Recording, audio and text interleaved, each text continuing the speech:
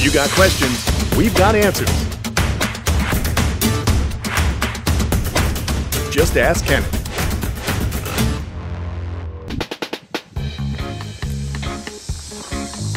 What's going on, everyone? Kenan here. It's time for another Ask Kamp Kenan question. It's a beautiful day.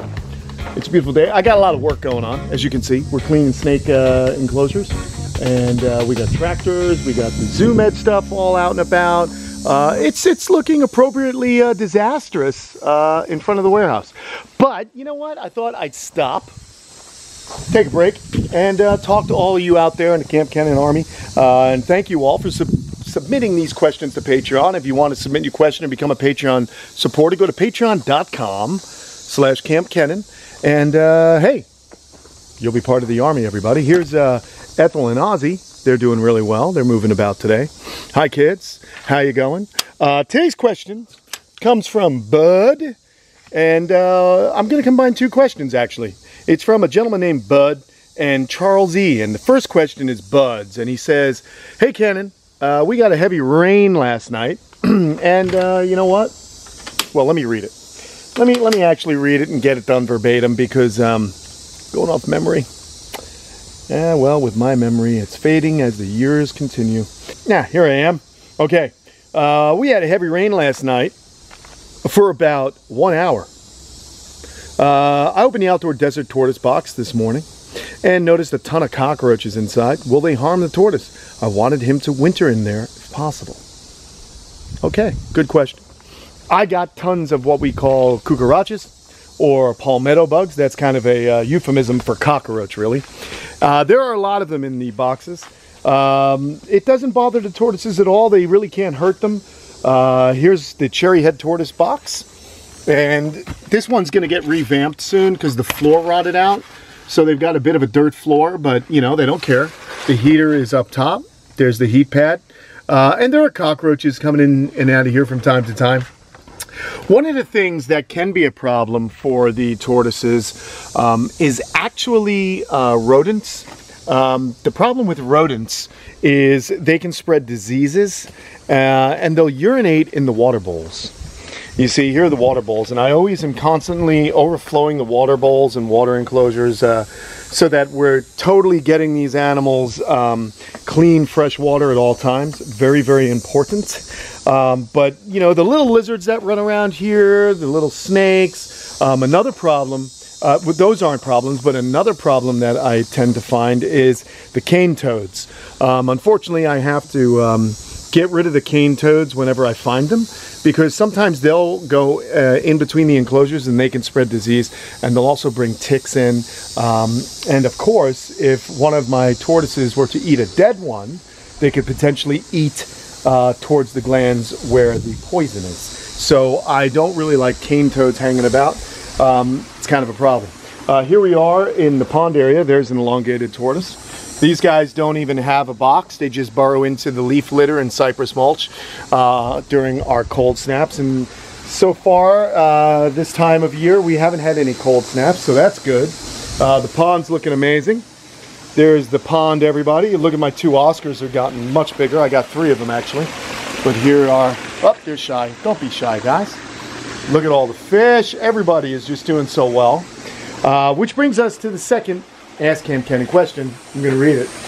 It kind of has to do a little bit with the first question. It was about insects, and so this is from Charles E.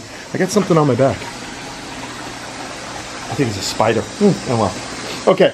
How do you control ants? With the weather slowly turning colder in Texas, fire ants have started to invade my tortoise houses, seeking warmer areas. They're driving me insane. I know the feeling. After the 3rd time completely ripping the greenhouses apart to poison the ants, I decided to ask you how to help control them. Well, Charles E., there is no surefire way, but I will say this. I am not sponsored by this product, but Orthene tends to work wonders for me. What I'll do is, if I locate a nest, or if a nest ants have taken up residence inside one of my tortoise shelters or tortoise enclosures, I sprinkle a little bit of this on it, and it smells awful. It smells so bad that the tortoises stay away from it. I've never had a problem with tortoises ingesting this or becoming sick because of this, and I've used it for about 15 years here, and it works pretty quick. Now they'll pop up again because that's just the way it goes, but I use that product and it really helps out. You could sprinkle it around the bases of the enclosures or the shelters and the enclosure if you're trying to save baby turtles. Just sprinkle it around the outside of their enclosure. There's Darwin, by the way.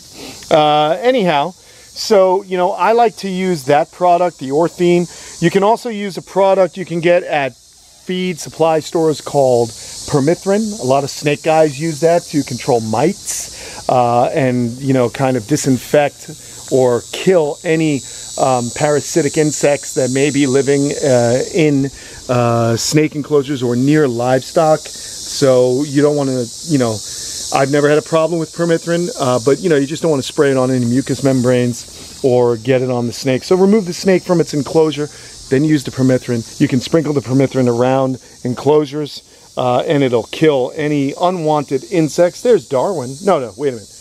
Darwin. Nostradamus just having a bit of a soak today. That's always fun, you know, seeing the tortoises do their thing. Darwin is coming on up here.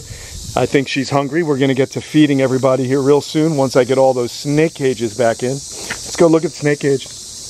Yeah, man. So it's kind of funny that these questions popped up because it was time for some routine snake maintenance. I like to take out the enclosures, scrub them all out. I've been letting them dry out while I shoot the video and while I had a little bit of lunch. But it's important to make sure you're cleaning the snake cages often, especially when they're indoors. Most of the time I keep snakes outdoors. As you know, I'll be building a new facility with Kyle, and most of my snakes are going to go live there outdoors. But right now, what I have now is just the vision cages. They are in fact drying out. I sprayed them down with permethrin, I scrubbed them, and then I am going to bring them all back inside and get the snakes set up again. So that's what I do as far as, you know, keeping unwanted insect pets out of the enclosures. But again, for the first question from Bud, no worries with cockroaches, don't sweat it. I will just say this, be careful if it gets too wet for your desert tortoise during hibernation. You don't want them to dry out, but you definitely don't want, oh look at this, here's an ant's nest right here. Here's a fire ant's nest, and you can tell because of the granular sand. And if I were to just kind of do this, maybe it's an empty nest, but this was definitely a nest of fire ants. So there you have it. Oh, maybe they moved over here. So yeah, I would watch out for that. I'm gonna have to go ahead and get rid of this because, like I said, I don't want fire ants in and around Slinky or anybody. They're just kind of a nuisance. It is what it is, folks. That is life when living in the southern part of the United States. Hey, how about a pretty cherry head tortoise? Look at that beauty, yeah? These are my friend Andy's, and they're gonna be going home in probably another 8 months to his new home. So how cool is that? Pretty eyes on that one, right? All right, everybody. We have answered questions. Oh, and Charles E., there's your fire ants option. Try the Orthene, man. It's just a fact of life when you're living in the southern part of the United States. Keep on, keep it on, keep going. Yeah, I don't know. So anyway, that's it. I will see you guys soon. Thanks for joining me on another Ask Kamp Kenan question. We kind of wander about, we answer questions, we learn a little something. You hear about my little tips and tricks. I made a mud wallow for the sulcata tortoises there. Water comes out, mud wallow, they can do that. It's gonna grow grass over it here in a little bit. My sulcatas are just hanging out in the hottest part of the day, just relaxing. Do you guys know who that is? Yeah, it's Brutus and Lumpy, and good old Hercules is out there somewhere, but they're actually getting along much better. Oh, and look at this. You don't think sulcatas are tough? They're breaking down fences. These are tough tortoises. Swallowed a frog. All right, everyone, thanks so much for joining me. I am Kenan Harkin. You are the Kamp Kenan Army.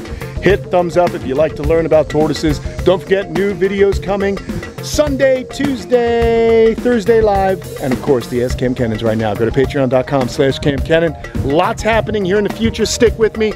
I've got a lot going on in my life, and I'm just trying to get caught up. So there you have it. All right, everyone, thanks so much, and I'll talk to you all soon. Later.